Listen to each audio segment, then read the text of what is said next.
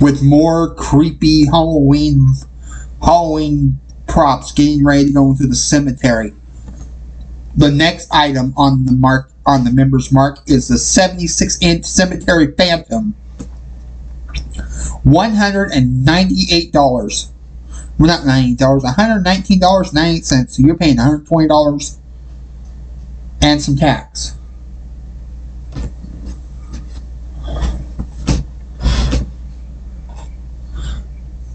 This pre-lit Phantom stands over 6 feet tall. It's motion activated and sound animation. Spooky addition to any Halloween display. Haunting sounds and sayings. Side to side torso movement. Suitable for indoor outdoor porch cover. Awesome. This animated Phantom is ready to send some shivers through costume kiddos, passing neighbors, and party guests alike. You may not see him at first, but once he appears, there is no escaping your fate. This life-size Phantom stands over 6 feet tall and boasts motion-activated lights and sound that will send even the bravest trick-or-treater in fear. The 18-second recording features a diabolical laugh, some frightful monologue about the shadows of night. Kick off once the sensor is triggered. From there, his skeletal face and lantern starts glowing, and his torso slays side to side, greeting,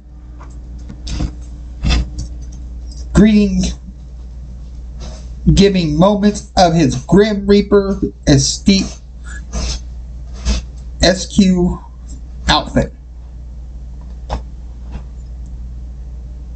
He's surely to make a spooky addition to Halloween decor and can be used indoor or outdoor porches. He can either be set up by using the base or support poles that come as part of the set, or disassemble used as a hanging decoration. Simple instructions and 6-foot cord leads are included. Whether you using him as part of your haunted house or on the front porch to greet trick-or-treaters, this epic character is sure to become a Halloween favorite, made from only the highest quality material. This decoration is built to last and can be used season after season. You can use him for many Halloweens to come. It's time for Halloween, so make this year's display so more memorable than ever. With the Members Mark pre-lit 76-inch animated Cemetery Phantom. Ooh. Oh my goodness. Ooh. $119 on the door. Now that is a scary that's a perfect ghost for it. Yeah, it is. I like this thing. This is cool. Yeah. They have outdoor on the post.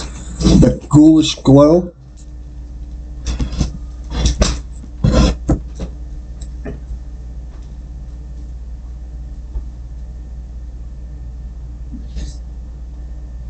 The ghoulish hands. The robe. He looks like the shadow figure from the shadow guy from Halloween Town. Easily going around the cemetery. You can have him on the base. With a bit of he's got that Halloween Town look.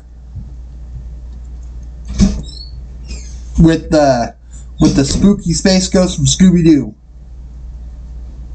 Where are you? or you can have them floating on the thing. You can have this on an axe-worthy thing. This is pretty cool. Let's see. Let's turn the volume up a bit and play the video. At last you are here. Come closer. I will escort you into the shadows of the night. I see that you finally found me. Hopefully you realize that your destiny awaits you. Let me show you the way. Greetings. I have drawn you to this spot so I can guide you into the unknown. Get ready for some fun.